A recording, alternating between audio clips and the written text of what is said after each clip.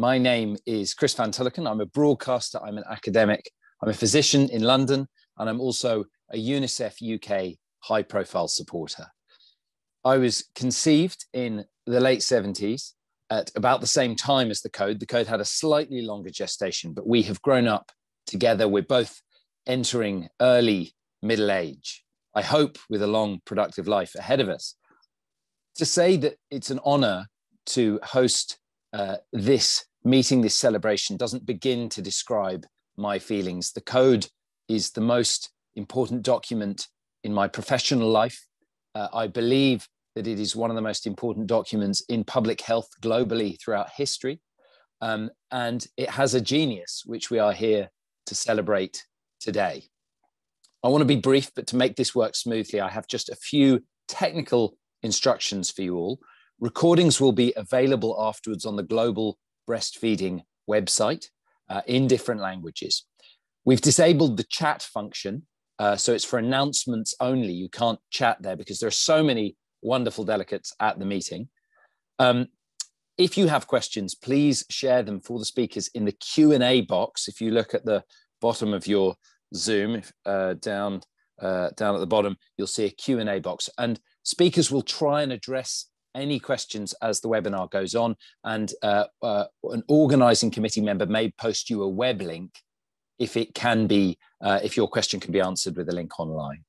Support. If you need technical support, please begin your message with capital letters, support, and a member of the technical guidance team will get to you. If you need emotional support, I just want to say we are one big team. This is a very difficult time for many, many people around the world. And I'm sure I'm not alone in wanting to send a lot of digital love to everyone who is in this webinar. Social media, we would encourage you to post social media channels during the webinar. There are hashtags BMS code 40 and babies before profit. We also have an interactive poll device. Can we put up the Mentimeter slide? If we put that up now, if you go to, there's a link in the chat, or you can go to mentimeter.com or mentimeter.com, sorry, it's menti.com, and use the code 82916853. And it's an interactive poll. We really want you all to engage with that. So if you head over there now, you'll see the first question. We've got over 1,000 delegates registered for this webinar. And my first question to you all is, where are you? So on this link, I'm going to do it with you now. If I can get on my browser, go to the question and just click on wherever you are in the world. Here we go. I'm going to click on where I am and then hit submit.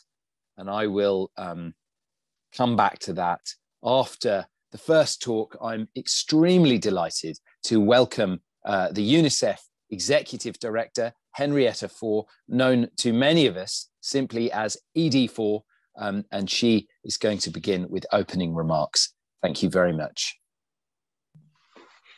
Thank you very much, Chris. And we are certainly delighted that you have been conceived and that you are hosting us today.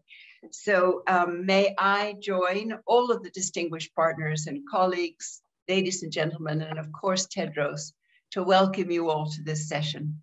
On behalf of UNICEF and our partners in the Global Breastfeeding Collective, welcome to everyone to mark this event, the 40th anniversary of the International Code of Marketing and Breast Milk Substitutes.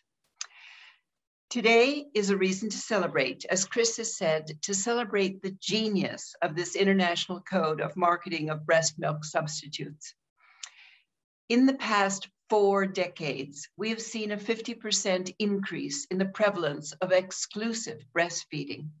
And this success is due in large part to the efforts that you have made to protect, to promote, and to support breastfeeding and to uphold the commitments of the code. The code was adopted 40 years ago in response to widespread unethical marketing practices that were encouraging mothers to purchase unnecessary, inferior, and expensive breast milk substitutes. These practices led to a drastic decline in breast milk and breastfeeding. with catastrophic consequences to the survival, growth, and development of millions of children. The evidence is clear. Wherever they are born in the world, breastfeeding gives children the best start in life. It protects babies from common infectious diseases, which can make the difference between life and death. It boosts children's immune systems and ensures that they have key nutrients that they need to grow and to develop to their full potential. And it reduces the risk of obesity and diabetes later in life. Since the adoption of the code 4 decades ago, a majority of countries have enacted legislation to implement at least some provisions of the code. And an estimated 900 million infants globally have enjoyed the survival, growth, and development benefits of exclusive breastfeeding. This demonstrates that positive change for nutrition is possible and is happening at scale. However, there is still work to be done. Half of the world's children are not exclusively breastfed, and ever more sophisticated marketing practices continue to undermine mothers and families' confidence in breastfeeding. And this includes the misguided fear that COVID-19 can be passed through breastfeeding. Despite clear evidence and guidance from WHO and UNICEF that mothers suspected or known to have COVID-19 should continue to breastfeed. So there is still work to do. As we mark 40 years since the adoption of the code, the World Health Organization and UNICEF are urging all partners to work together to continue bringing it to life. We urge all governments to adopt legal measures that will enforce the code fully.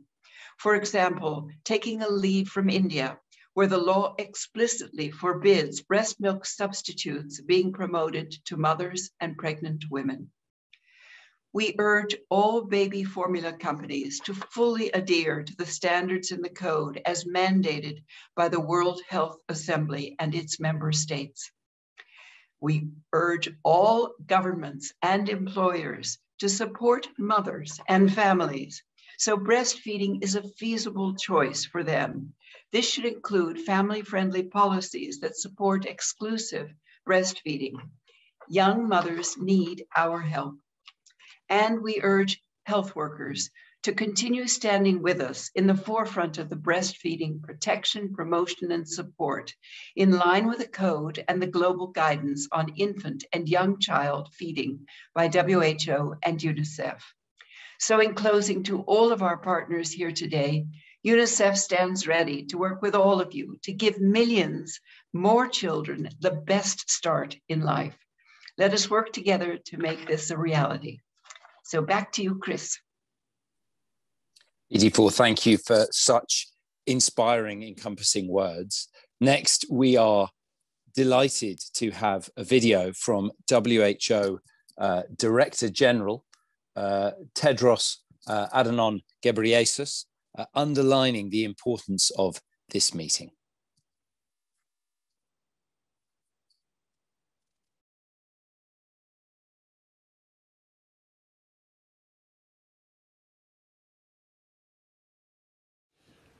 Excellencies, esteemed guests, dear colleagues and friends. 40 years ago today, the International Code of Marketing of Breast Milk Substitutes was adopted to safeguard the health of our most vulnerable citizens. It remains as important now as it was in 1981. Globally, inadequate breastfeeding is responsible for 11% of mortality in children under 5. The baby food industry continues to use many of the same promotional tactics they did in the 1970s. In addition, breast milk substitutes are now promoted online through social clubs, digital ads targeting pregnant women, photo competitions, and the use of influencers to endorse products. These marketing strategies undermine confidence and discourage mothers from breastfeeding, putting the health of both mothers and children at risk. That's why the code is so essential. Yet to date, only 25 countries have enacted legislation that substantially aligned with the code, while 58 countries have no legal measures in place.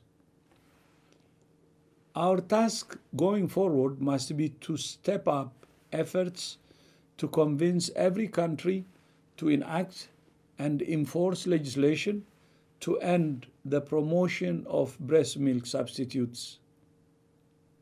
Working together, we will help ensure that, no matter where they are born, all children have the healthiest possible start in life.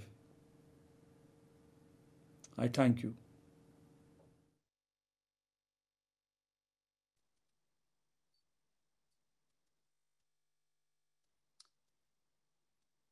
Thank you very much to the Director General of the World Health Organization for that message.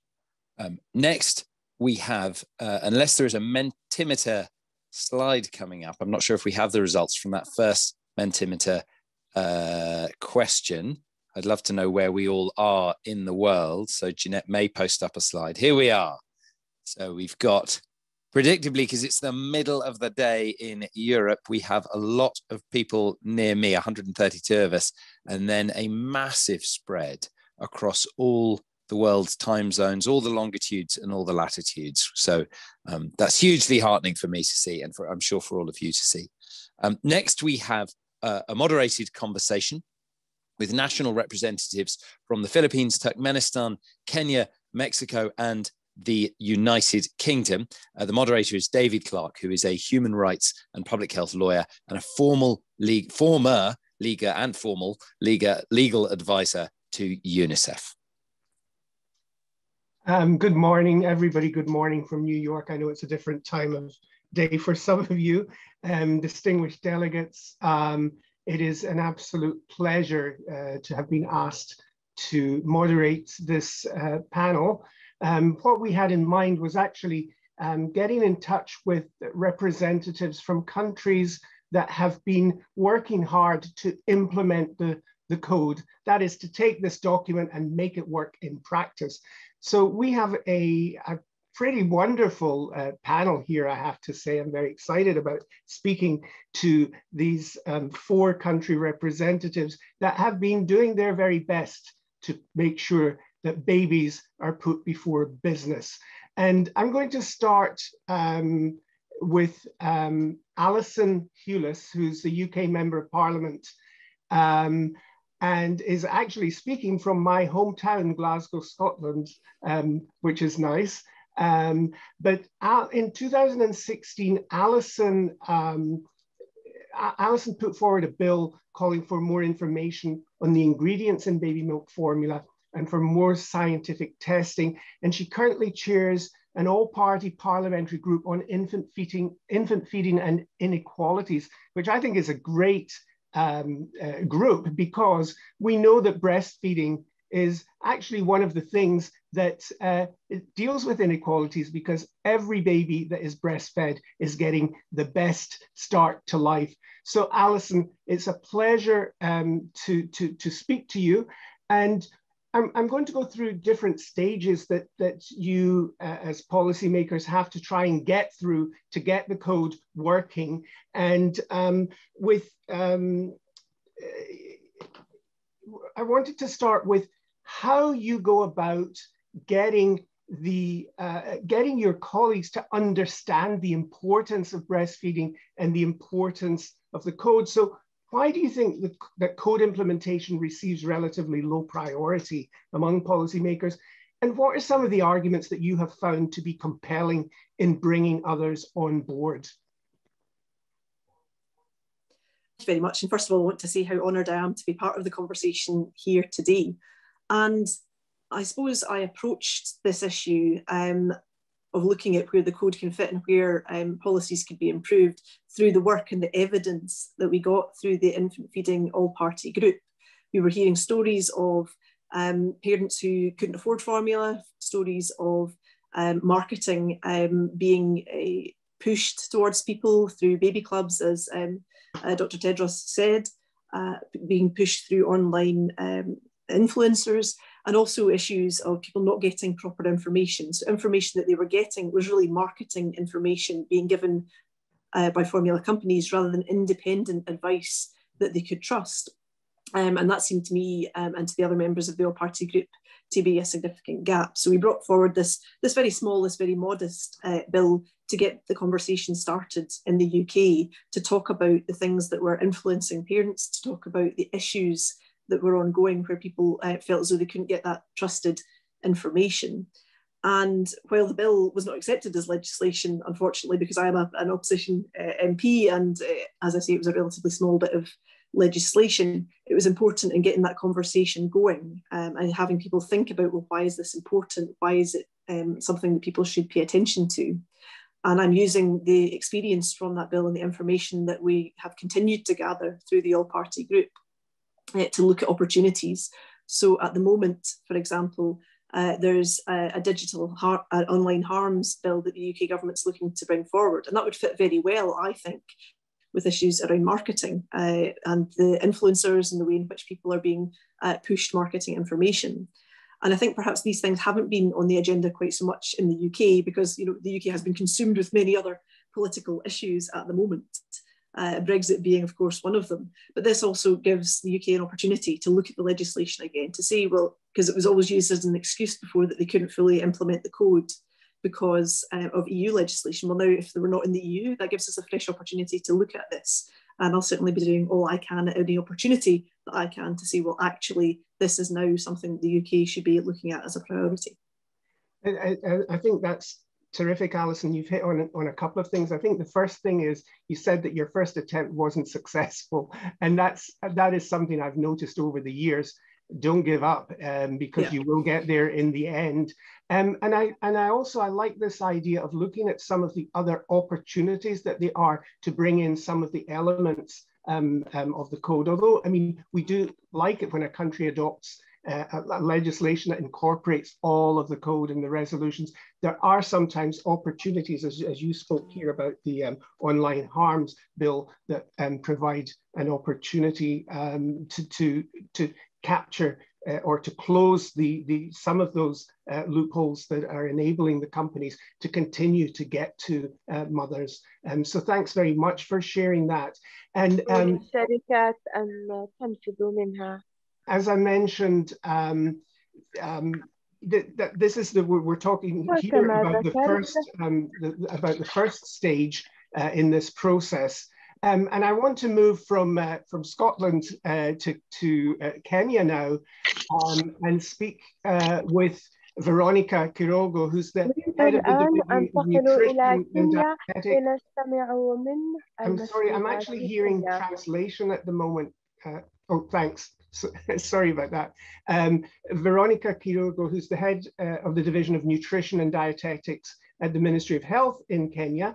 And Veronica is a nutritionist by profession, also has some background in agriculture, but she certainly understands the absolute importance of breastfeeding to infant and young child survival, growth and development, and how we must have the policy and regulatory framework in place in order to protect it.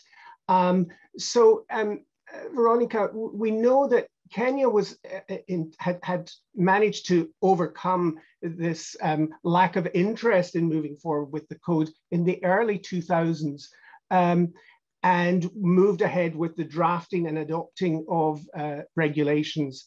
But it took many years before you actually managed to get the legislation through in 2012. But I do have to point out that as a result of the work that you've been doing, you were able in Kenya to increase exclusive breastfeeding rates from 32% in 2008 to 61% in 2014. So that certainly seems worth celebrating. But I just wanted to ask you about some of the challenges or the hiccups a government might expect to come up against in getting the national regulations drafted and then adopted into legislation?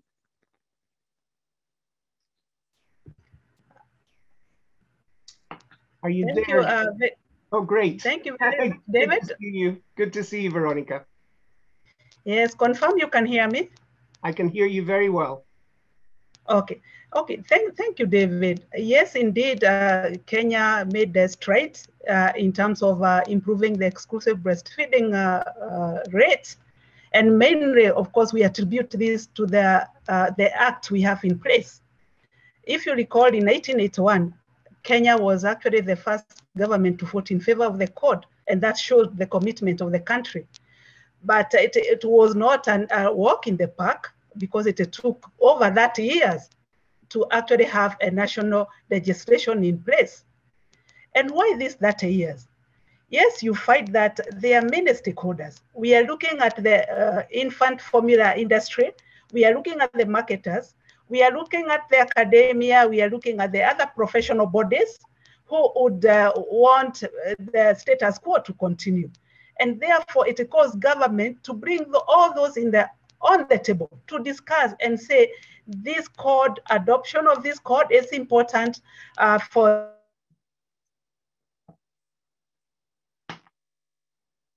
I think we've lost you, Veronica.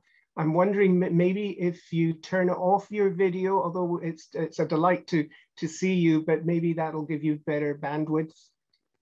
Shall we try that?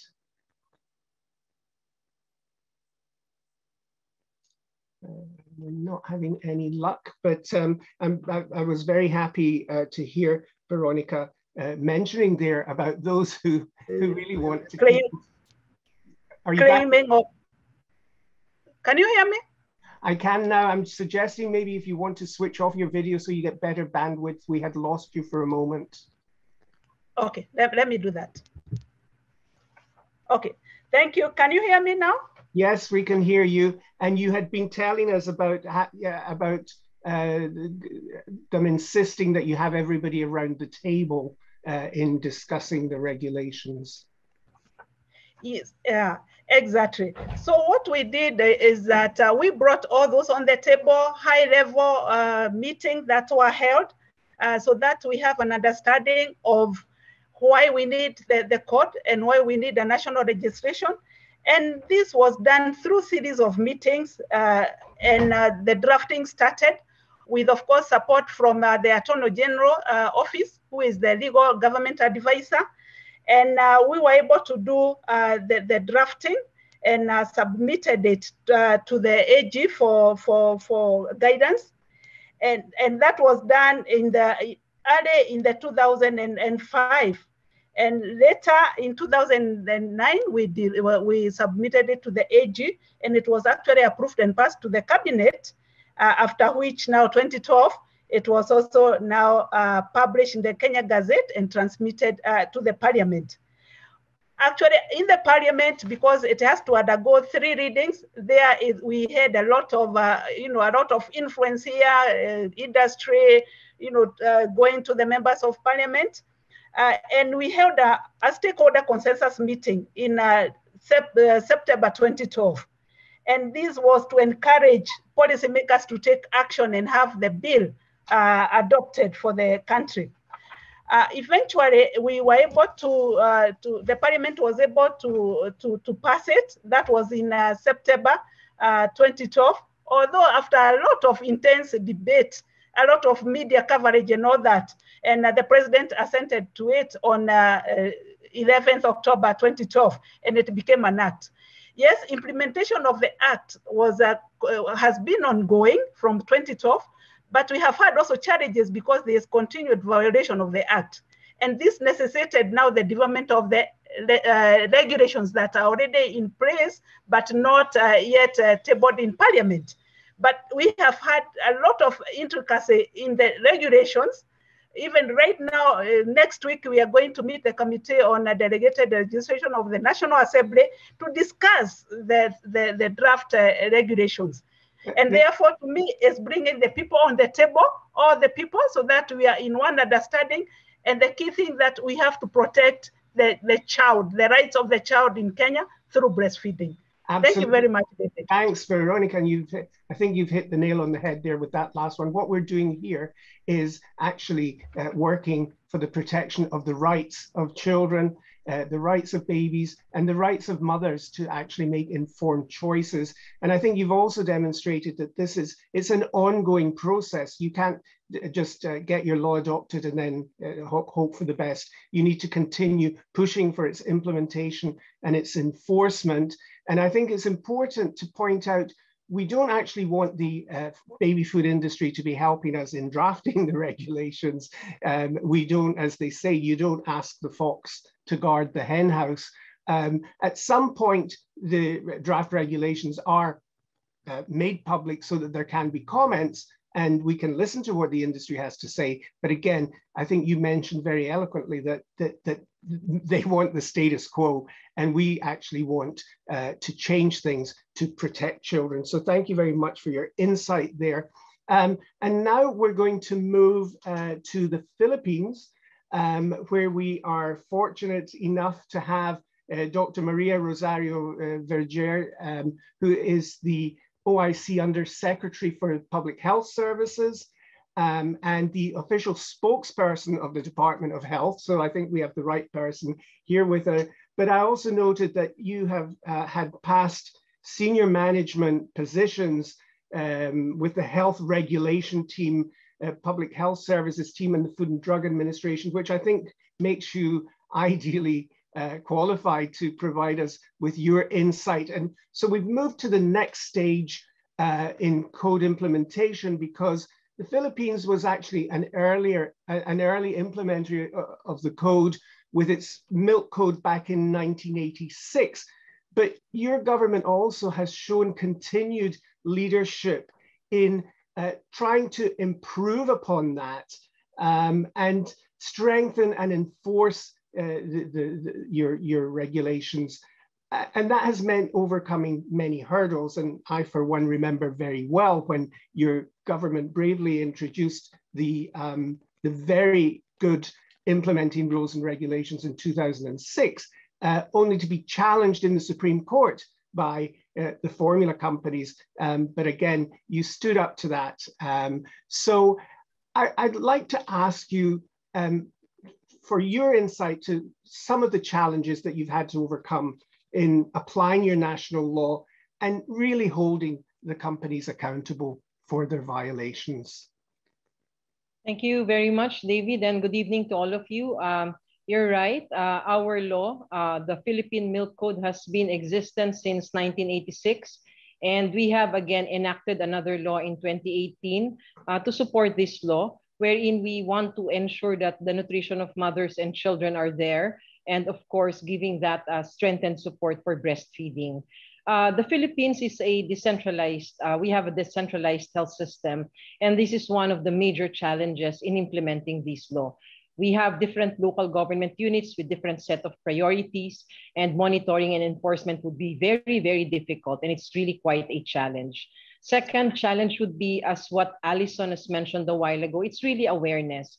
Awareness of the community, awareness of the government officials, awareness of the industry, specifically of our regulatory process.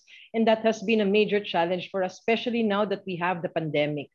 We have major setbacks in the country, like there would be disasters, this pandemic, there would be something else that will happen in the community, and the industry would always try to make that opportunity or take that opportunity for them to promote this alternative to breastfeeding. And we have to really be positioning, and we have to be monitoring well, and we have to enforce the law, especially during these times, because the families are vulnerable at this time. The third challenge would be the growing baby food industry in our country. There was this study made that between 2016 to 2020, it grew to 6%. And milk formula accounted for 95% of that growth.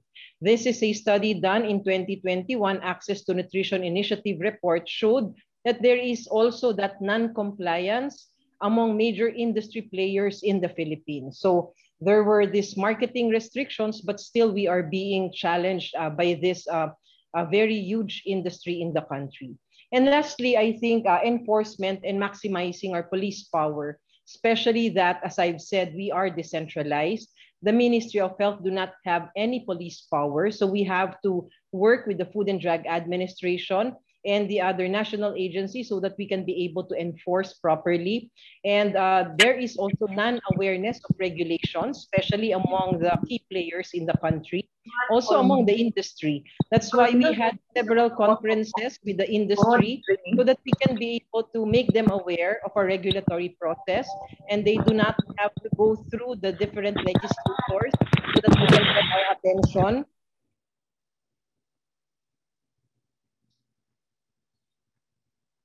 Can we, thank you, please don't mute our speakers.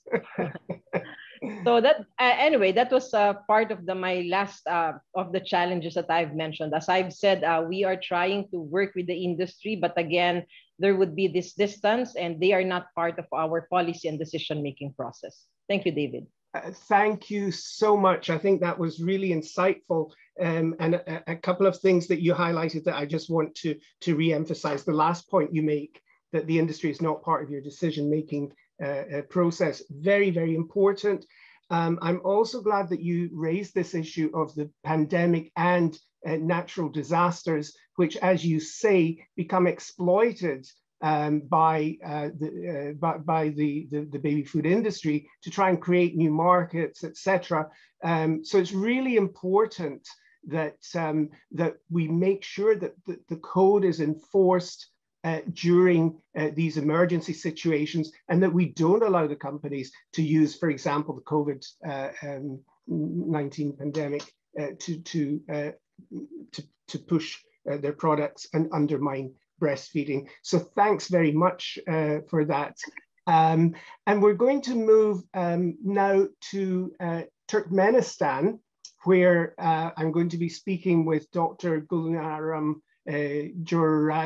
Jorayeva, who's the Deputy Director of the Scientific and Clinical Center for Maternal and Child Health for Research, and coordinator of the Program for the Support and Protection of Breastfeeding in Turkmenistan for many years. And you have also taken an active part in the development of national programs, including a comprehensive law in 2016 to implement the code, again with a great resulting in a great increase in exclusive breastfeeding rates in your country. So you should be congratulated for that. And I wanted to ask a little bit about the code from the global perspective and the advocacy work that we try and do globally to turn attention to the code, and why you see this as important in order to be able to influence national efforts and provide governments like yours with the justification and authority to push forward with code implementation. Thank you. Can we hear you, Dr. Jorayeva? Да, большое спасибо, Дэвид. Уважаемые коллеги, благодарю вас за предоставленную возможность участвовать в сегодняшнем совещании, поделиться опытом Туркменистана. Конечно же, грудное вскармливание является самым важным фактором поддержания оптимального здоровья детей и снижения показателей детской смертности. Все вы знаете, что охватившая весь мир пандемия COVID-19 показала, как важен иммунитет и насколько тяжело болеют люди с хроническими заболеваниями, пусковым механизмом которых является их здоровье в раннем возрасте. Практически все матери могут кормить грудью своих детей при получении точной информации от членов семей и работников здравоохранения. Эффективность внедрения программы во многом зависит от политической воли страны и внедрением ее на национальном уровне. И в этой связи я хотела бы обратить внимание, большое внимание на то, как реализация кодекса помогает внедрить национальные программы по грудному вскармливанию и поддерживать его на этом уровне. Я хотела бы рассказать об опыте Туркменистана. Охрана здоровья матери и ребенка в Туркменистане является приоритетным направлением государственной политики. И в связи с этим программа по грудному вскармливанию явилась одной из первых в нашем независимом государстве и была принята в 1998 году. Нам пришлось пройти очень многое. Это борьба с устаревшей практикой работы родильных домов, это недостаточная информированность медработников. Мы столкнулись с агрессивной рекламой, кампанией и пропагандой заменителей грудного молока, компаниями, которые их производят и которые негативно влияли на показатели частоты и продолжительности грудного вскармливания в стране. Эффективность внедрения программ всегда связана с поддержкой правительства и внедрением на национальном уровне. На настоящий момент в нашей стране действует закон, как отметил Кларк, принятый и подписанный нашим президентом в 2016 году по пропаганде и поддержке грудного вскармливания в Туркменистане. При тесном сотрудничестве, кстати, этот закон охватил все положения Международного кодекса. В тесном сотрудничестве с ЮНИСЕФ в нашей стране успешно реализуется национальная программа по кормлению детей грудного и раннего возраста.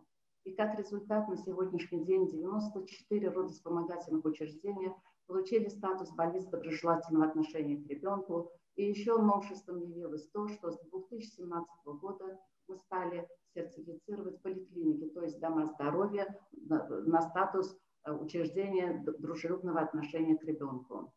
Пользуясь случаем, в этой связи я хотела бы поделиться и показателями грудного вскармливания.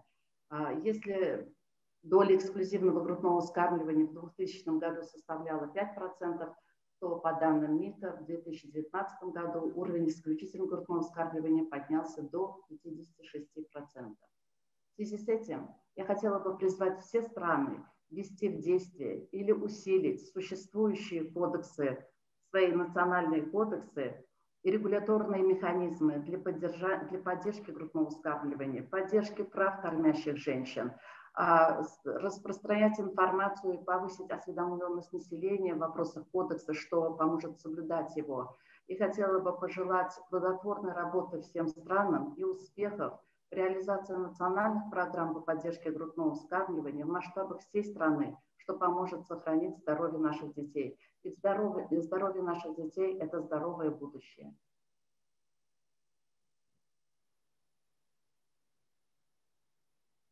Thank you so much. Thank you so much for those messages, reminding us and calling on other countries to recognize the importance of the code, as you indeed did in your country, and you have evidence that it has helped you in improving breastfeeding rates, and that is really important. You also alluded to, I mean, the code itself isn't going to do everything, but you alluded to the fact that you have facilities that conform to the baby-friendly hospital initiative standards, etc., and that's very important too. So I think you would all agree that we have had a marvelous selection of speakers here who have given us insight into what it is like to try and be protecting women and babies in their country through code implementation. I hope we can take some lessons, some well-earned lessons from our speakers. And I'd just like to thank everybody, to thank our 4 panelists, and to thank all of you who are listening in today. And let's make sure that the code continues beyond its 40th anniversary. Thank you very much. Back to you, Chris. David, thank you. Thank you to all the panelists, not least for being inspiring, but also for keeping absolutely to time. We are now 10 seconds ahead, in fact. So I'm going to introduce question 2 on the Mentimeter. If you go to the website, if you look in the chat function, you can see the code to enter, which I will just give you. It's 82916853. If you go to menti.com, enter that. And the question is, please share with us one word that describes why the code matters in your community. Hit submit, and we'll look at the responses after the next video, about which I'm almost certainly going to have to use the word inspiring. It is from the International Baby Food Action Network, a network founded in the late 70s IBFAN have been a key actor campaigning, creating the code, and keeping it strong and effective. So this is a video about the history of the code. 82 years ago, in the context of the Second World War II, Dr. Cecily Williams, a Jamaican pediatrician, described how companies employ nurses to convince the new mothers that condensed milk was a preferable substitute for their breast milk. Dr. Williams gave a lecture entitled Milk and Murder, in which she stated that misleading propaganda about infant feeding should be punished as the most wretched form of sedition. This death should be regarded as murder. Important remarks on the consequences of the unethical promotion of breast milk substitutes were made by Dr. Jelly, Michael Latham, and other notable health experts.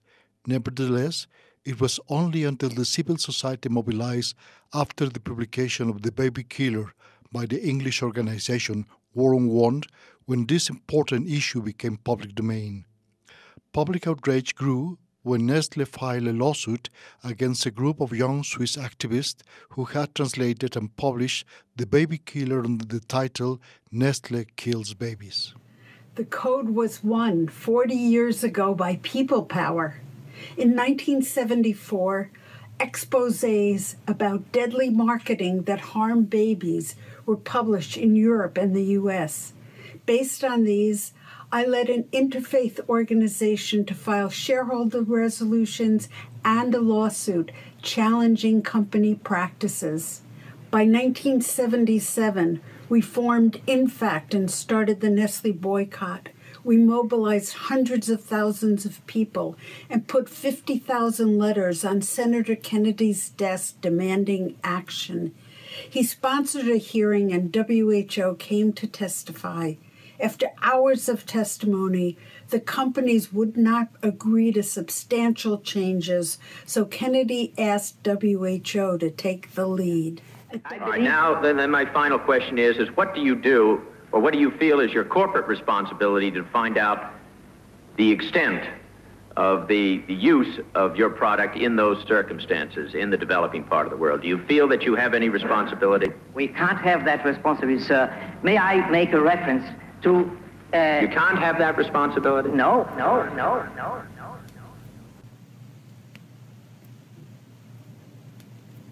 At WHO's 1979 meeting, Anwar Fazal, Doug Johnson, Andy Chetley, and myself were official delegates.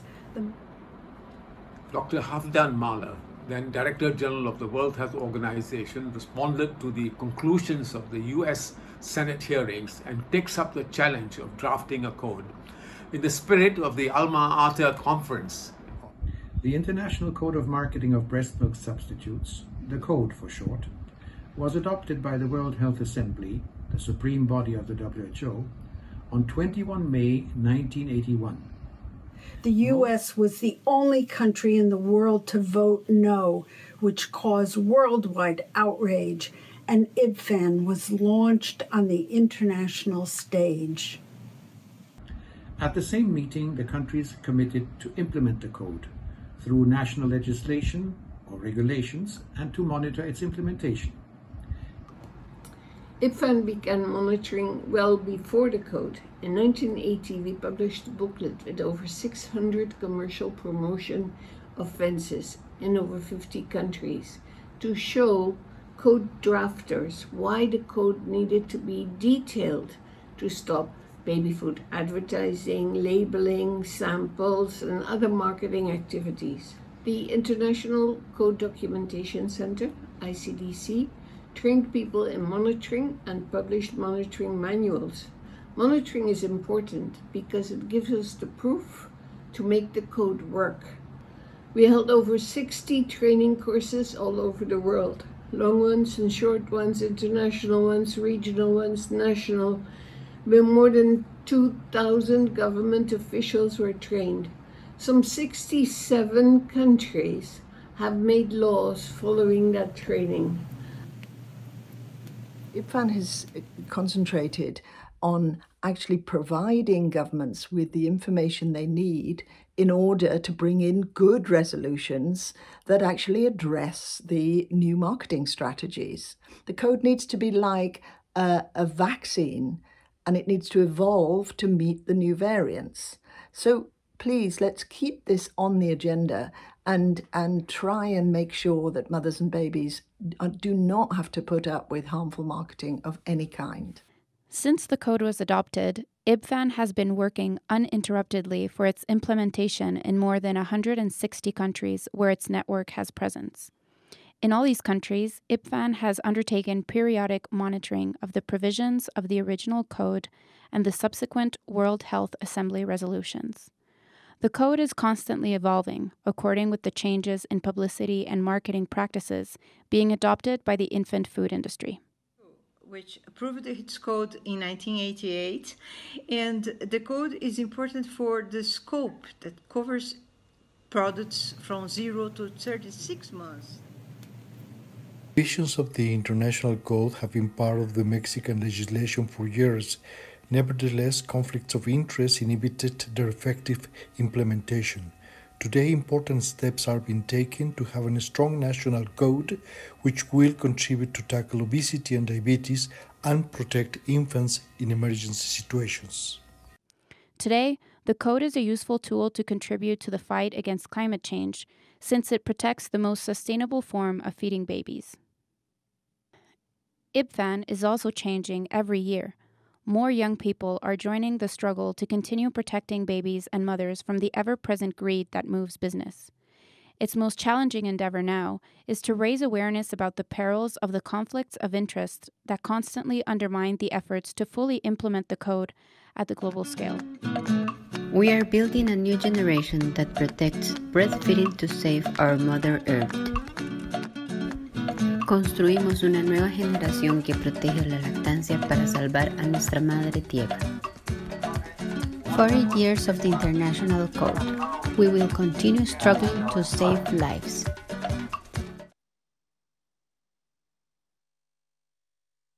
Extraordinarily powerful video, and I think remembering that history explains so much about the feelings of the people who've been so involved in it and done so much. When any of us seek to form any kind of alliance or partnership with the companies who have behaved like that. I want to now throw to the Mentimeter. Again, I want to have a look at the results from that question too. These are the words there, the word cloud from what matters, why the code matters in our communities. Protection is number one. This is a code that protects all children. In fact, it protects all of us on Earth. As we just heard, it interrupts the existential threat of climate change, health, empowerment, sustainability. I hope these questions, this vocab list is going to be available to all of us later on. I want to now go to a talk by Yoke Ling. Yoke Ling's an international lawyer, and she's the director of the Third World Network in Malaysia, and she's talking about breastfeeding, first food systems, and corporate power. Yoke Ling. Thank you very much, Chris. And thank you, ladies and gentlemen, and the organizers for giving me this chance to talk to all of you tonight.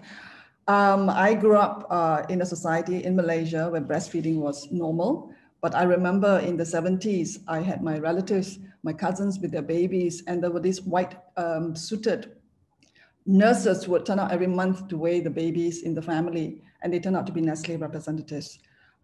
So for me, being from Malaysia and seeing that video and all the historical figures who actually mobilized for us to get the code, it's an honor to be here tonight.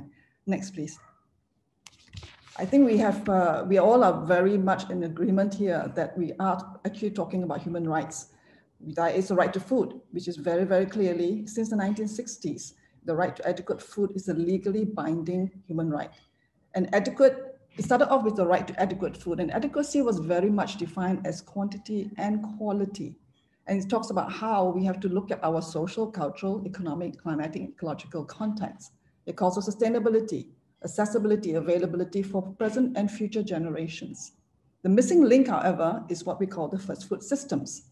In ending malnutrition in all its forms, we all agree on that. The 2030 Sustainable Development Agenda talks about that. The SDG 2 talks about that.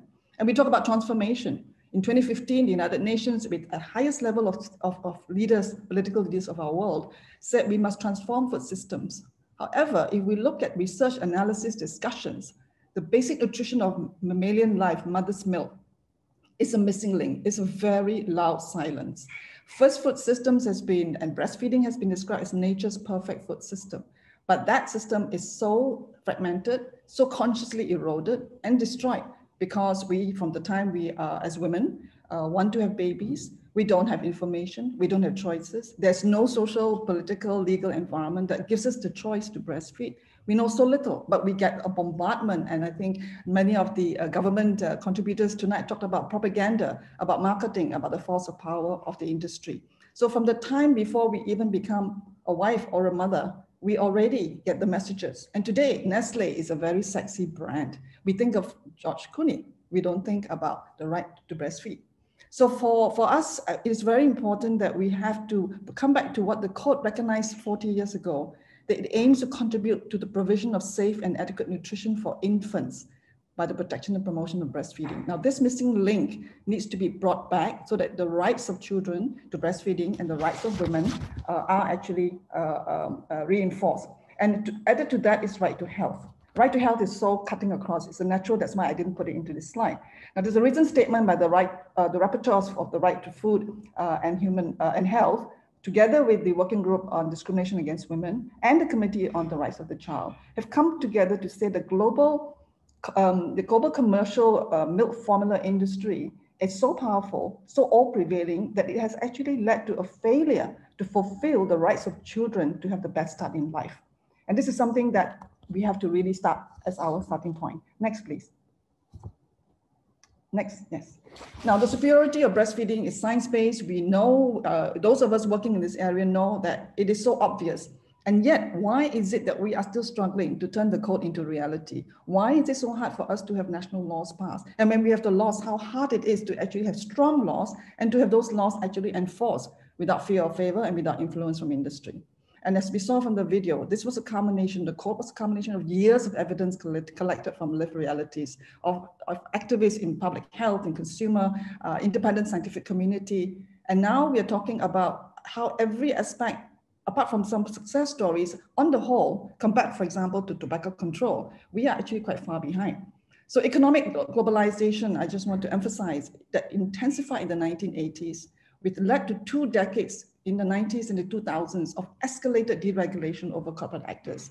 In fact, a lot of the rules in treaties, whether they're trade agreements, economic partnership agreements, or agreements in the WTO, actually created more legal rights for corporations. Deregulate them, we privatize health, water, education, food production. And that is the environment within which breastfeeding becomes so difficult that even if we had the paper right to choose, we don't have the reality of choice. And I want to touch very quickly on the technology platforms. Advertising and marketing, which Gerard will talk about more in the next presentation, it has gone beyond, I mean, there's all the gimmicks and all the sophisticated, they have billions they pump into marketing.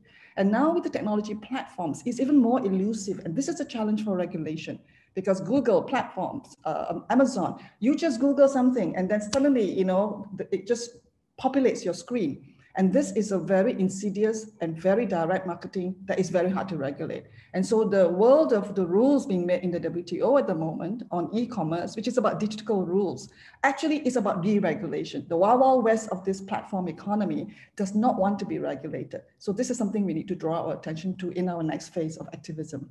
The bilateral investment agreements, the investment chapters in trade agreements have all created in the last 20, 30 years, starting with the North American Free Trade Agreement with Canada, United States, and Mexico, where the right of foreign investors was so raised to a higher elevated role, where they can, under those agreements, take a host government as a foreign investor, do private arbitration, which is secret, non-transparent, and non-accountable for compensation for loss of profits, including future profits, for measures, laws, policies, actions that you may want to take as a government dealing with health, environment, labor protection, or promoting breastfeeding.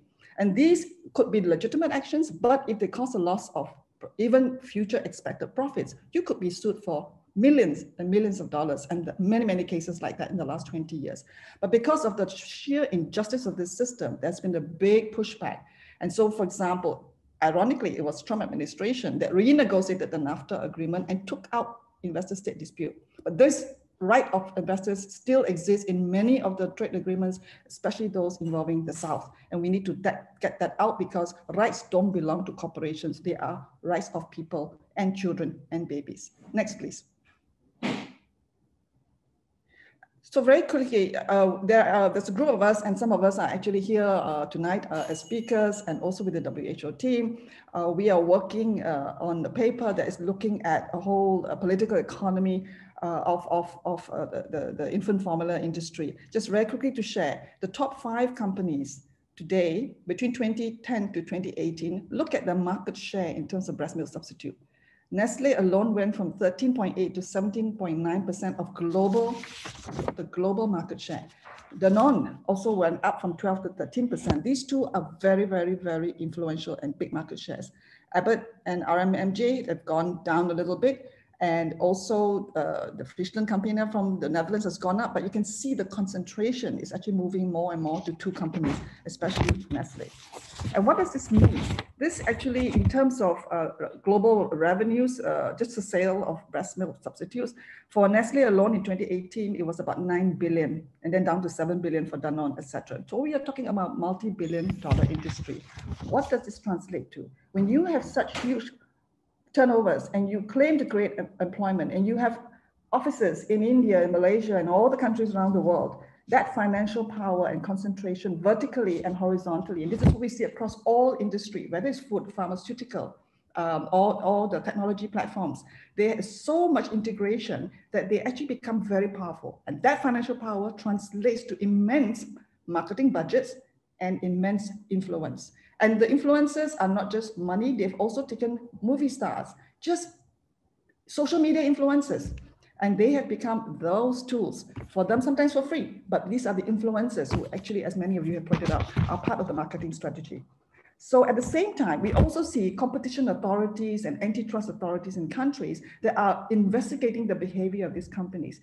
So in addition to the unethical marketing strategies and the promotion, which is so ruthless and so aggressive, they also evade taxes. They do transfer pricing, and there have been investigations and even penalties imposed on many of these companies across many countries by competition authorities. But it is not enough, because that power has become very strong.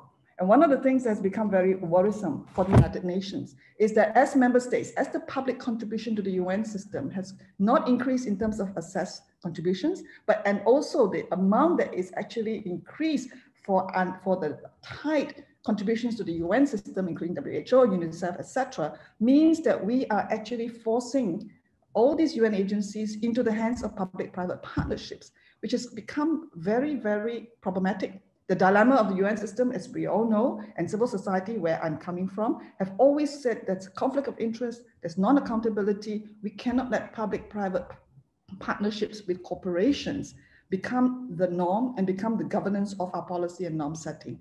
It's been emphasized so far that we do not want these companies that we want to regulate, we have to regulate, to sit at the table when we make those regulations. And that applies to global policy as well.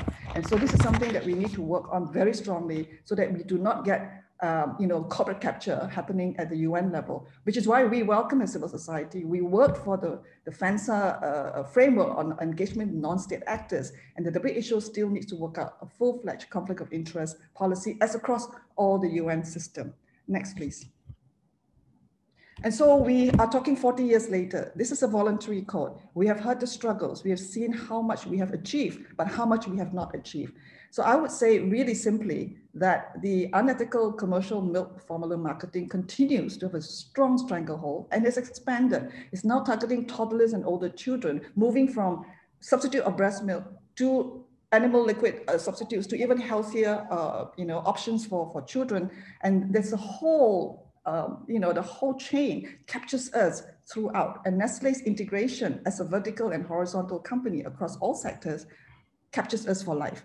So if we don't translate the code's principles and provisions into national enforceable laws, then we will have more business as usual generated in more dangerous ways. And this is, so the call for action is we have to turn this into regulations, and we have to be putting them at arm's length, and we have to make sure that we actually turn rights and monitoring. And we have to mobilize society. What IFAN has been doing, we need to make IFAN stronger and have more IFANs at the national level and regional level. Next, please. And so I just want to end by looking at what's upcoming. I said in the beginning, the missing link is looking at mother's milk as the first most nutritious, comprehensive infant survival in the world in one's life. So the UN Food Systems Summit that's coming up in September has been very controversial because it has promoted very much a partnership with the World Economic Forum. So back in 2019, more than 400 organizations actually wrote a letter to the Secretary General saying that we cannot allow this kind of partnership to determine at the Summit of Food Systems where the food direction is going to go. And I put the term stakeholder capitalism here. It is a term actually from the World Economic Forum website. This is because there is a disillusionment with corporations, because even governments are realizing that the cause of the problem cannot be part of the solution. We all thought companies would give us money and investment, but they don't, not in the way we need them. And so stakeholder capitalism is a phrase coined by the WEF. And this is what we cannot have. So in the letter from civil society to the Secretary General, we said we cannot provide transnational corporations preferential access to the United Nations system and be permanently associated with the United Nations and TNCs. And this will actually worsen the crisis we have. So this is again something that we need to work for. And it is not too late. I don't think it's too late for us to actually say with the Food System Summit coming up, the missing first food system, which is so important, needs to get in there. So the call to action for me is also to include first food systems in the outcome document. There will be a counter summit of public health, civil society, and also those working for agroecology, small farmers' rights, that will take place at the same time as the pre-summit of the UN. And this is and I do believe with governments and engaging with governments, it is not too late for us to make sure that the Food System Summit comes out to recognize the missing link for the day we are born. Thank you very much. I think that's the end of my presentation. Jo Kling, thank you so much for that talk. I don't know, I think the mic has switched over to me. Horrifying and inspiring in equal measure. I'm pleased you ended on a note of hope. You talked about evolution, and that's such an important theme here. The code must evolve, and breast milk is the only substance on earth which has been evolved to provide nutrition. So thank you so much for those words. Next on the agenda, we have the BMS Code at 40, which is a video by the international NGO Save the Children.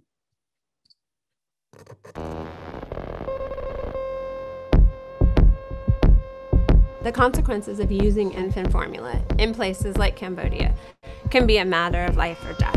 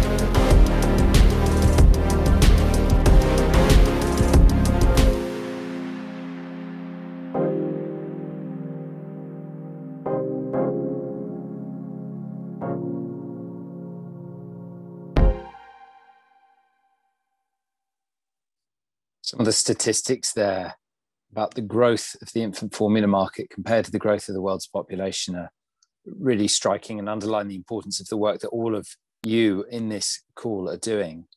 Next, we have a talk by Gerard Hastings. He's a professor at Stirling University and he founded the Institute for Social Marketing. His talk's called Selling Second Best, How Marketing Works. And he's going to tell us about a study he conducted, how they interviewed marketing practitioners from around the world to unpick the workings of the infant formula industry. Gerard. Thank you very much, Chris. It's a great pleasure to be here. And it's a great honor to be addressing everybody all over the world on this auspicious occasion. I'm going to talk about a study that wasn't just conducted by me, but a team of colleagues at Stirling University looking at the nature of marketing and how it's conducted. And we did this not by looking at the marketing itself, but by talking to the people who do the marketing. It was very revealing. I'll pick up on where Yo Kling left off. The formula industry is dominated by a small number of very large corporations. These are very big and very powerful, and they are run unstintingly in the interests of their shareholders. So nothing else is allowed to get in the way of profitability. Joel Bacon, in his superb book about the corporations over a decade ago, forensically analysed the nature of these with the help of a psychiatrist. And he came up with all the characteristics that we are all familiar with about very manipulative and selfish people. They are irresponsible, they show no remorse, they are asocial, and indeed concluded that the corporations are in fact psychopathic in this extent. What we sometimes forget, however, is that psychopaths don't just have these unpleasant qualities. What they also have is a great deal of charm. They couldn't do what they do without winning us over, hearts and minds, so that we feel good even as we are being harmed. And my presentation is really about this charm, which is known in the business world as marketing. Next slide, please. Marketers start off by getting to know their customers incredibly well, almost better than the customers know themselves. What's in their heads, what's in their hearts, their needs and their wants, their hopes and their dreams, their aspirations. And this is not just about trying to pull off a quick sale here or an exchange there or a transaction over there. It's about building relationships so that women will do business with these companies, not just once, but throughout their baby and baby's feeding process. So they're with them for years and indeed across generations. So you get to know your customers really well. Next slide, please. The second thing you do is then set about meeting their needs as effectively as you possibly can. And in the case of young mothers, time and again, this is about support and reassurance. This is a very difficult time for many, a wonderful time, but a difficult time very often. And they need as much help and support. The word used in that word cloud was empowerment. They need that at this point. And the formula companies offer this through helplines and baby clubs. So you sign up to these services and what you get is very, very subtle sale of formula. It's kept in the background. It's first and foremost about getting inside people's heads, but also their hearts and minds. So as this marketer says, baby clubs and helplines, they're the two ace cards for the marketer to play. Next slide, please. Next slide, thank you. So beyond that, then, if you're really going to support people's needs and help them as much as you cannot operate a one-size-fits-all service. You can't just do one set of advertising, one set of marketing, one brand, and expect it to work for everybody. What you do is very carefully segment your customers into similar types and then choose ones to target. The words here are how one of those major corporations targets women across the world. They are deeply patronizing, but it's immensely effective. They ensure that different sorts of mothers with different sorts of hopes and aspirations and needs get exactly what they want in terms of marketing. That makes the marketing that much more powerful, that much more effective. Next slide, please.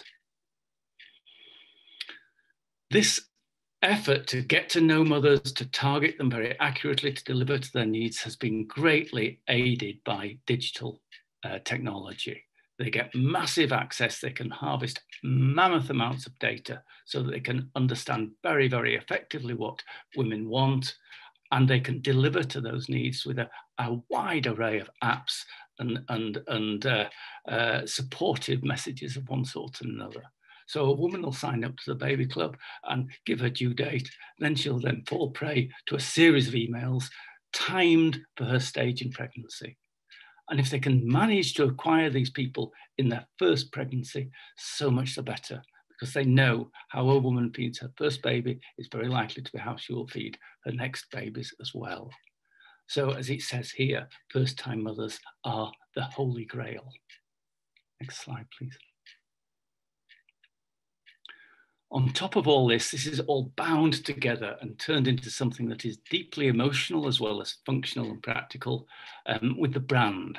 And we see here one set of brands, what a marketer would call a brand family here. And you can notice they're numbered 1, 2, 3, and 4. And these are the milks for different stages in the baby's growth. And the first milk in particular is one that's not supposed to be marketing in the least, but see how it connects with all the others. So the brand and the brand family is really the jemmy with which they break open the code and utterly undermine it. It's almost like a musketeer form of marketing, one for all and all for one, and all done in favor of profit. Next slide, please. This cleverness of this marketing that seduces us and wins us over is perhaps best demonstrated by a campaign came out of the Abbott company called the Sisterhood of Motherhood. If you've never come across this campaign, have a look online, you'll find it very easily. And it tells the story of a group of parents coming together in a park and doing what parents tend to do, bicker about various aspects of child rearing. So they bicker about whether they use disposable nappies or proper nappies, whether they stay-at-home mums or they're working mums, whether it's the father or the mother, and of course about feeding bottle versus breast. And they have this dispute, and then in the middle of this dispute, one of the prams suddenly starts to slide down the hill and the baby is threatened. Immediately, they all stop arguing and concentrate on saving the baby, which of course they successfully do. This is a fairy tale. And at that point, comes in the slogan, no matter what our beliefs, we are parents first. Next slide, please. So you see the decision to feed your children has been turned into just another consumer choice. It's not about evidence, it's not about science, it's not about doing the best for the child, it's about freedom of consumer choice. And in our society now, so materialists or capitalists, how can one possibly challenge consumer choice? Next slide, please. So finally, if I could come to a couple of conclusions. The formula giants, these multinational corporations have graduated from charm school with flying colours. They are superb at what they do. And I think that for us throws up a couple of questions which we can and will answer. First of all, we need to recognise the power of what they are doing. How would anyone believe that someone so charming as these companies have become could possibly selling such a second-rate product? So we have to understand how easy it is for mothers to fall for the manipulative marketing that is going on, because it is so subtle and so clever and so determined. At the same time, we should recognize in this that one of the things that companies are doing is offering support to these parents. So as we countermand their marketing, as we succeed in removing their marketing, we must make sure that we also put in a great deal of effort into helping parents, giving them support, creating an environment in which feeding your baby from the breast is a normal, acceptable, rejoiced part of a civilized society, making the whole process a lot easier for everyone. As the old African saying goes, it takes a village to bring up a child, and we need to make a village where breastfeeding is the norm. Thanks for listening. Gerard, thanks for that equally horrifying talk. I love the idea of the corporations as psychopathic. I want to hurry through. Mentimeter question 3 is we want to learn about code violations in your community. So the code again is 8291-6853. How often do you see code violations, and where do you know, in different locations? So I'll introduce the next talk while you're answering that, and then we'll come back to it. We're hearing from Sonia Hernandez from the Universidad Iberoamericana in Mexico, and she's going to talk about exposure and impact of baby food and formula marketing around the globe. Sonia. Thank you, Chris, for the introduction.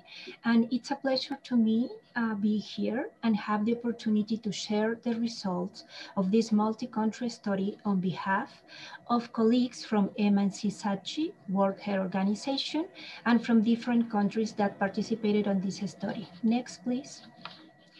So evidence shows that marketing of formula milk negatively affect breastfeeding practices and continues to be a substantial global barrier to breastfeeding. So there are estimations that annually more than 800,000 deaths of children under 5 are attributable to suboptimal breastfeeding practices. All the former highlight the relevance of this study. Vulnerable groups such as pregnant women, mothers of infants, can have affected their exercise of free and informed choice by the marketing strategies of formula milk companies. Next, please. So with this background, there were 3 overarching research questions which were the foundation of the multi-study presented today. The multi-country study was commissioned by the World Health Organization and designed and implemented by MNC-SACHI World Services. So because of the time constraint on today's presentation, I will focus mainly on the results of the first research question. Next, please. So the study was conducted in 2 main cities of each of the countries shown on these slides. The study included at least 1 country of each WHO region, and as well, the countries were selected according to the income. They were different in income, as well as the state of the provision of the code and exclusive breastfeeding rate. Next, please. So the study method comprised a broad methodology with 3 work streams.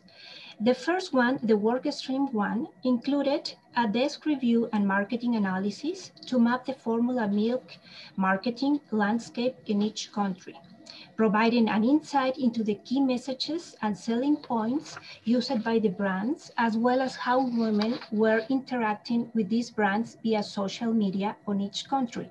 So with this, it was ensured that all data collection tools were contextually relevant to each country. And for the work stream 2, included data collection from pregnant women and mothers of children under 18 months. And it was used qualitative and quantitative methods. The qualitative methods included in-depth interviews and focus groups to explore all the themes and topics that are shown on this slide.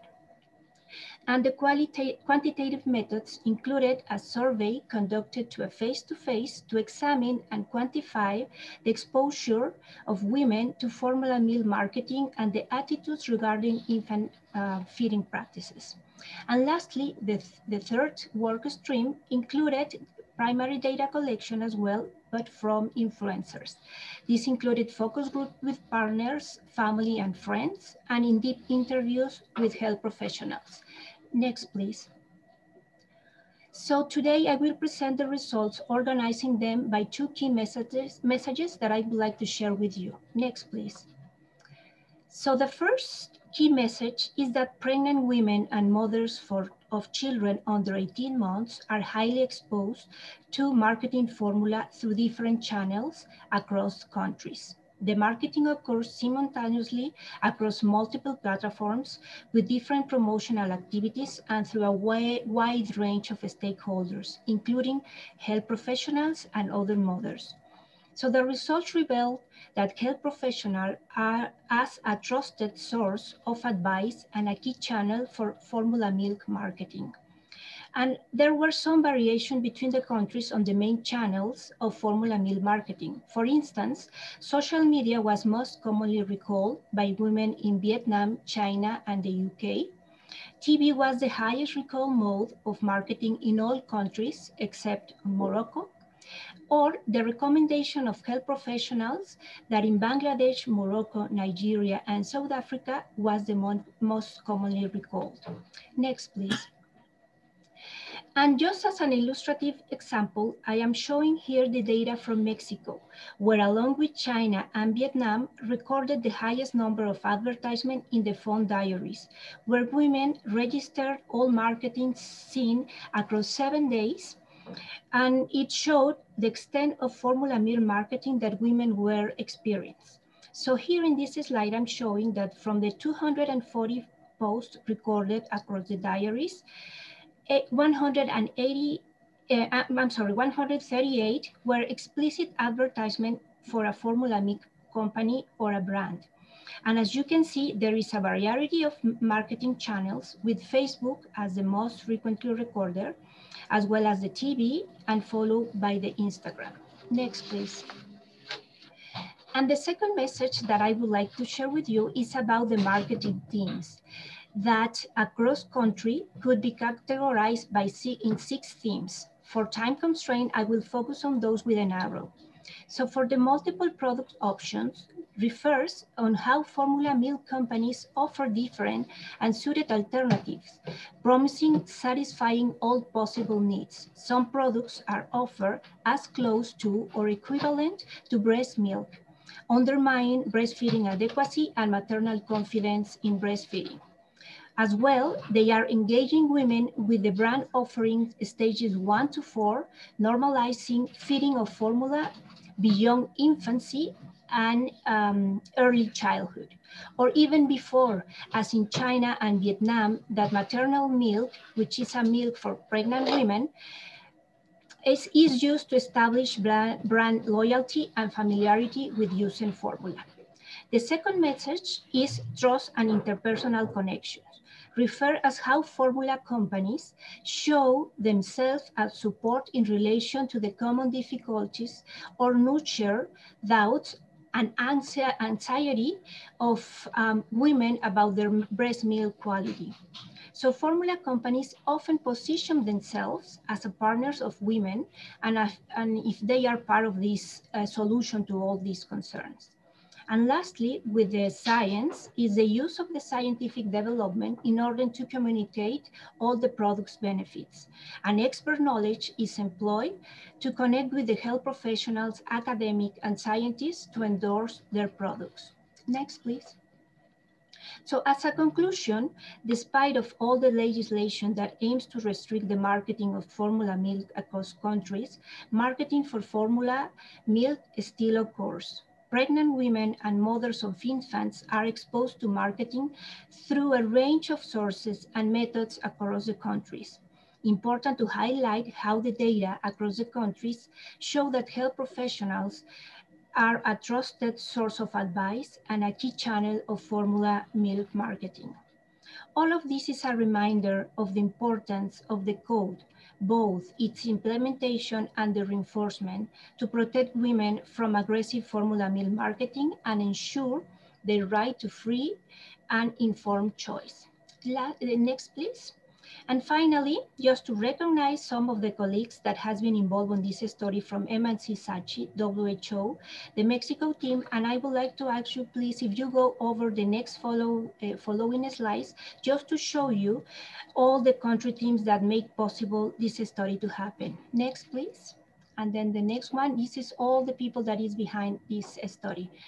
And as well, the scientific advisory team, next one. And then that will be it. Next one. And finally, I would like to thank your attention. Thank you very much. Thank you. Sonia, thank you for that wonderful talk and for such a thorough acknowledgement of such a wide partnership across countries, nations, and institutions. These industries are extraordinary at not just marketing their own products, but at presenting the rest of us as undermining women's choice. And your work does a huge amount to help us understand that. I want to go to the Mentimeter question 3 that we just asked. If I have a look, my own screen's kind of small. Formula samples in healthcare facilities. So people are really seeing a lot of social media marketing to families. I have 2 children, one of whom is 11 months old, the other's 3, and we are exposed to a huge amount of this. So I would definitely have ticked that box.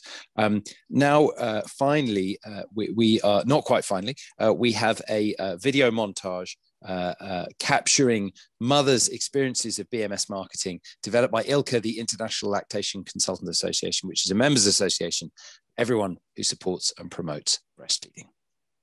Hello, my name is Mia. I live in Jakarta, Indonesia. Hello, I am Anna. I am living in Luxembourg. يعطيكم العافية. أنا من سوريا واسمي فوزة. Hola, mi nombre es Liz. Soy de Ecuador. I'm Barbara. I am a Ugandan. Hi, my name is Lucine. We live in Lebanon. My first name is Carla. I live in Europe, in Italy. Hello, my name is Lauren. I live in the United States. The pediatrician said to me, we will be forced to give her formula, this formula, and he showed me a free package. My milk ran out in less than 2 months. I got promotions, goodie bags with formula, a can of formula from the hospital too, when I get discharged from the hospital. And I got also phone calls from the sales promotions, keep asking how I feed my baby, how's my baby growing or not. My perception of breastfeeding changed based on marketing efforts. I just felt that breastfeeding would be such a challenge and a burden and just altogether impossible during a time that's already a real challenge. I received lots of samples for formula saying that it was a healthy substitute for breast milk and that it would be much easier on me. So I thought, what a win-win. خلفت من 7 شهور هنا بالمستشفى بلبنان طبعا، وطلعت بعد لما طلعت من المستشفى عطوني علبة حليب هدية للصبي، وبلش الصبي ما يرضع شوي شوي يعني، وصرت أنطيه حليب حتى يسكت ما عاد يبكي وهيك شيء، وما عاد بده يرضع من صدري، صار يتكل على الحليب، وما فيني أنا على الحليب بأمن له إياه لأنه الحليب صعب تأمينه وغالي شوي ووضع المعيشة صعب. Cuando mi hijo nació, le proporcionaron allí un biberón de leche de fórmula. Yo solicité al personal de salud que mi bebé fuera puesto al pecho, lo cual las enfermeras, aduciendo que yo debía descansar, se llevaron a mi bebé y le proporcionaron otro biberón más de leche de fórmula. Esa tarde salí con el alta médica, un biberón y una lata de leche de fórmula en el bolso. My experience at the hospital was not so good because at some point I was asked to introduce formula. So they kept coming in and asking me and telling me that I need to introduce and it's their responsibility. So I was confused and I was actually scared. However, I do wish that the marketing efforts would be more unbiased and factual so that families can make well-informed decisions on how to feed their babies. I think we need to find good comprehensive regulations to protect this. There are gaps where the industry still can reach mothers for their aggressive promotions. During antenatal care of this baby I'm holding, because of protection from marketing of formula, there was no exposure of people marketing. But instead, there was counseling on breastfeeding. Health facility did not have samples of formula. Immediately after birth, a male counselor from the health facility supported me to initiate breastfeeding and encouraged me to continuously and exclusively breastfeed my baby. My baby boy is now 11 months old and continues to breastfeed. بفضل أخصائية الرضاعة من جمعية IOCC بلشنا نعطي الولد على صدري لحتى صار عمره شهر وقطع الشهر وشلنا الحليب بفضله وتتردد علينا كثير لحتى بلشنا نعطيه صدري، بلش ياخذ صدري لحتى بلش يكبر شوي شوي. وتعرف الوضع انه مش منيح، ما فينا قدرة على الحليب وما فينا قدرة نأمن للولد حليب. During my prenatal visits, during birth and my postnatal stay, I was not exposed to any marketing material of breast milk substitutes. I feel a great support in my breastfeeding journey. Immunity. Fulfilling. Poder. Is respect. Heartwarming. لأنه رضاعة منيحة للولد وللأم، الاثنين منيحة بنفس الوقت، وللجيبة أهم شيء. Love. We also need to protect it and support it and promote it with all our hearts so every mother can breastfeed their children. Thank you. It ended warmly, but I'm sure there are mothers who are delegates who found that very traumatic and stressful to listen to, either as professionals or through their own experience. We've got one more question on the Mentimeter, which I'd urge you to fill in whilst Nigel Rollins is speaking next. The code is 82916853. The question is, we want to understand how you are going to take action. So for our final talk. Oh, so I'm getting a translator in my ear, so I hope everyone can still hear me. Our final speaker is Nigel Rollins, who is talking about protecting breastfeeding from BMS marketing and the way forward. So if the translators can all mute themselves, that would be great. And Nigel, I think I'm ready to hand over to you. إذن مرة أخرى الفقرة الأخيرة حول أهمية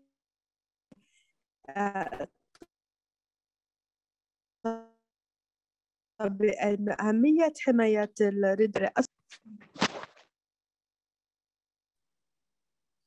We're still getting a translator coming through. And Nigel, are you on? Have we got your voice? Oh, we can see you now, Nigel, but we can't hear you.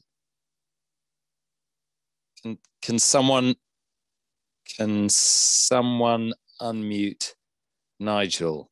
We've done so well. I mean, we got to hand it to the technical team on this. They've done a fantastic job so far. So if this is our only glitch, but we definitely do want to hear from Nigel. Nigel, can we hear you yet? We still can't hear. We still can't hear you. Can you hear us? Give us a thumbs up if you can hear me. You can hear me. I don't know if you want to log in and log out and rejoin the call. Would that work? Gronya is apparently on this. So while we're waiting for Nigel, just until I can hear him speak, I just want to urge everyone to visit that Mentimeter question and think about the action you're going to take in view of all the different videos that we've seen. And we've got lots of different options there: challenge, engage, staff training, talk, peer support. And this is really about implementation of the code. It's not just about promoting breastfeeding. It's about how to use that code, how to be a partner in enforcing it, bringing it into legislation, and making sure that it protects all infants around the world. Have we got Nigel yet? Don't understand how this happens. Nigel, is anyone speaking to you? Yeah, I told him to log out and then log back in. Okay, log out, Nigel, and then log back in. If that's all right. I can look at the Q&A, and there are lots of questions coming in on the Q&A. I think the evolutionary question is something I want to return to in my closing remarks. It's come up so much, and we need to think about how this code evolves and how do we keep supporting it. There's a question saying, did we do a sound check for Nigel earlier? We did do a sound check for Nigel earlier. Hello, Chris. Can you hear me? Hi. Hello, it's Nigel here. We can hear you, Nigel. Brilliant. Great. I was running dry. I logged out and logged back in again. So there we are. Wonderful. So Nigel Rollins from the World Health Organization for the final talk. So thanks, Chris, and to everyone for a fantastic meeting so far. And I just want to really conclude with a couple of thoughts, putting together various strings from things that have been said so far, and really what it means for us looking forward. Next slide, please.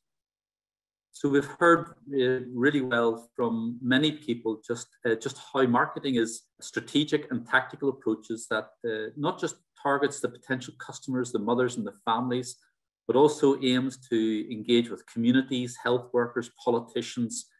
And really in thinking about this, it's about this is one quote from a marketing expert, that the purpose of marketing is not to sell more product, it's to own the market. And therefore you can see this broad and comprehensive approach, and therefore really asks, what is our response to this, which must be equally broad and comprehensive. Next slide, please. So I'm going to really touch on 3 areas of the activity that we must be looking at. There's action at government, at health worker and professional association level, and then at civil society and communities. And this slide really just captures that infant feeding is seen as a business, and we see that marketing aims to engage with both labour and trade and health and finance and justice, and therefore the responses need to be in the same areas. Next slide, please. And we must be looking at engaging in and putting children at the heart of all policies, and essentially and most importantly to enact, invest and enforce the code. We heard earlier from the DG that only about 25 of the countries have substantially aligned legislation that is in line with the code. And then we've got to recognize that there are many other things that are needed as well in terms of maternity protection trading standards. Next slide. At health worker level, we must individually and as professional communities, there are many things that we must be doing, that we have to have active and unequivocal support for breastfeeding in the face of all the doubts that are placed by marketing. We need to have accurate evidence-based advice as opposed to the innuendo and inference of marketing. We need to correct misinformation and and call out the veracity or the lack of veracity of many of the claims. And really central to this is that we need to recognize the importance and avoid conflicts of interest, both individually at professional association level, where associations need to be protecting their membership. And we need to see industries and groups declining industry sponsorship and really seeking alternative models of funding. And lastly, and equally importantly, we need to be looking at policy and guideline development that's completely free of economic interest. Next slide. And then really just lastly, a civil society and communities. This is a really important area because if we are to respond to a comprehensive system of influence, and that is what we've been seeing so far from political to strategy to health worker to the impact on individual women, then we need an informed and coordinated response by civil society and communities. And we need to see a fundamental shift where these groups come to own the issue for themselves. At that stage, we are able to do many other things in terms of choosing investments that are ethical, asserting right to accurate and impartial information, lobbying for regulations and legislation, and engaging with allies with shared values. And then just the last slide. And we really then need to ask, why does all this matter? And it's fundamental because marketing is a sophisticated, coordinated, and powerful system of influence at every level. And this is not just about breastfeeding, as important as breastfeeding is, but it is because early infant feeding and what happens in the first months fundamentally change the trajectory of lifelong health outcomes. This is why it is so important. And it is a fundamental issue in terms of children's rights and women's health. And so with that, I just want to leave that we all have a place in this response. It is not a matter of just leaving it to someone else, but it is us as an entire community, from governments right down to individuals in society, that need to react. Thanks, Chris. Thanks very much indeed, Nigel. Such powerful closing words. I know we're over time by about 10 minutes. We'll be done in about 3, and I'd urge everyone to stay for the thanks at the end, if nothing else. I want to process the Mentimeter question 4, if we can just see what the answers were for that, I don't know if Jeanette can put that up, about the things that people are going to personally do to implement the code. Have we got that Mentimeter question? Jeanette is sharing. Don't know if we've got that in yet. Well, while we wait for that, I'll move on to my closing remarks. So I'm a broadcaster. I spend about half my time as a broadcaster. Jeanette, is that working? I'm not sure it is. We'll come back to that at the very end. If you put, have I frozen? Oh, here we are. Great, now we can see the share. Yes, thank you, Jeanette. We can see the share. So I'm not sure, I haven't got any data from this, but if people could click on that, we may get some data at the very end. So if you go to the Mentimeter, then you can put in the code and click on whatever actions you want to take, whether it's boycotting, educating, training staff, or campaigning for the full implementation of the code. That's great. Thanks very much indeed, Jeanette. I don't have control over my camera, so if you want to put, that's great. Am I now visible? I'm visible. I'm getting little WhatsApp messages. I think so. Here we go. I can see myself. So I'm a broadcaster. I frequently try and communicate to people in the UK and around the world about how to feed children. And it's this area that's riddled with confusion and guilt and anxiety. And the companies, as we've heard from so many powerful speakers, are great at hijacking that and exacerbating it. And the genius of the code is to sidestep all that confusion and that guilt. It would have been easy for someone like me, doctors are very good at doing things like this, to write a guideline about how to feed children. And it wouldn't have done anything. So what we have instead is a document that attacks the marketing, and it was written, it's because it was written with the involvement of people like the delegates on this call, the deep involvement of civil society, people at the front line of the problem, that marketing was identified. The code is therefore not anti-industry, it's not anti-formula, it doesn't preach to women, it increases choice, and it protects all women, all parents, and all children. And every time I refer to it, with all its dryness and its technicality, I'm struck by how brilliant and simple it is at its very heart. But the code and all of us as individuals and as institutions are exquisitely vulnerable. We need to keep pushing for the implementation and enforcement. David, you talked about the companies wanting status quo. Well, as we saw in the UNICEF video, they don't just want status quo. They need to grow the market, own the market, dominate the market. As well as being a broadcaster, I'm an infection doctor. I'm a virologist, and I study viral evolution. And I study this concept in biology known as the Red Queen. It's a concept where all life on Earth is in a constant race to stay exactly where it is. As prey evolves, so do predators, and then prey must evolve further. And the code is at risk of predation constantly. And if we want to look after it, we must evolve along with this very sophisticated industry. The food industry has brought us enormous benefits, but it's also presided over a pandemic, a synergistic pandemic, a syndemic of undernutrition, obesity, and climate change. And we are all regulators, very badly paid, underfunded regulators of this industry. And this means two things. The evolution means that that rate of hard work that we heard about in the IBFAN history video, that the extraordinary efforts of the 70s and the 80s can never slow down. We'll never get ahead. We'll never be able to rest on our laurels. The batons must be passed over to people like me who are relatively new to this area. And the second thing it means that almost every speaker has underlined is that we must abide by the code ourselves. And that means the code in spirit and in letter, the resolutions and the technical guidance. We must refuse the money.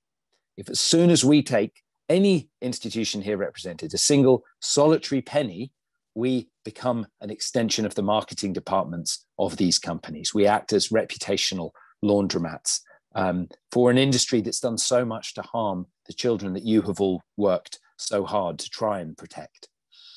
So the code can only protect mothers if it is in legislation and if it is enforced. And I really hope that we're all here at age 40, and I hope that in another 40 years, when the code reaches 80, and I'll be in my 80s, that I can, even if I'm not fit to moderate this meeting, I can still attend it and reflect on the progress that people on this call have made over the next 4 decades. I want to thank everyone for their patience, for letting us run over, UNICEF, the World Health Organization, the Global Breastfeeding Collective, and very special thanks from me to our speakers, our panelists, our moderators, the translators, the recorders, and especially the Code at 40 working group. Thank you all for coming, and thanks for all you do to make the world a safer place for all of us and for our children. Thank you.